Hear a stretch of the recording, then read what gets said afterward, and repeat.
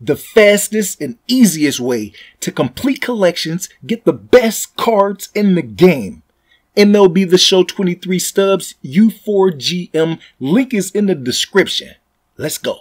What's up? Welcome back to the channel. Today we're about to go over cards that you need to watch over the next 24 to 48 hours and then go pick them up at their lowest. Okay, this Randy that you have on the screen, he's kind of on a cold streak right now, but he's up to an 84 overall. We have 3 weeks before the roster update. It won't take much for him to heat back up. Yandy Diaz on the Rays is another great card that you need to watch. If you can get him under 1,700, scoop him up. Framber Valdez, over the next 3 weeks, if he can keep his walks down, another good pickup.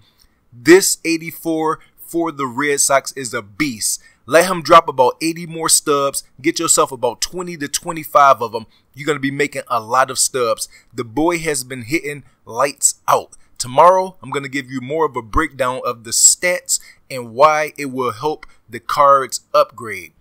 As you can see on Inside Edge, they are playing up to a certain number. 84 overall, Bo Bichette. He didn't get upgraded last roster update. Let his price drop down so people can forget about him.